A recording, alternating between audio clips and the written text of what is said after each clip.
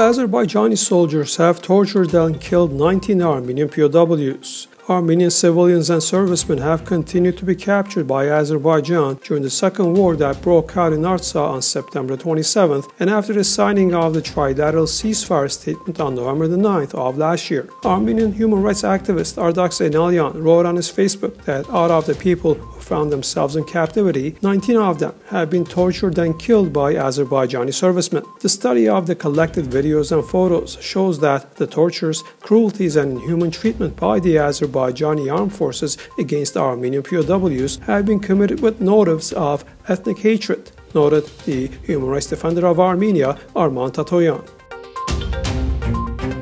Azerbaijanis have removed the domes of the Holy Savior Ghazanchetsots Armenian Cathedral in Shushi, Nagorno-Karabakh, which has been handed over to Azerbaijan following the war back in the fall of 2020. Azerbaijan cannot restore the cultural value of a nation against which it has been spreading systematic hatred at the state level for years, said Artsakh State Service for Emergency Situations official Tatoyan.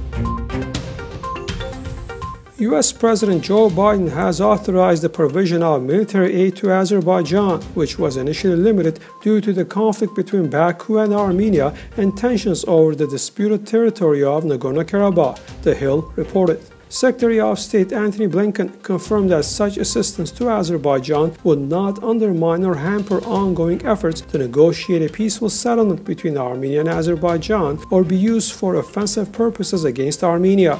This decision proves condemnation of the American Armenian community as a betrayal after Biden's historic decision to formally recognize the Armenian genocide.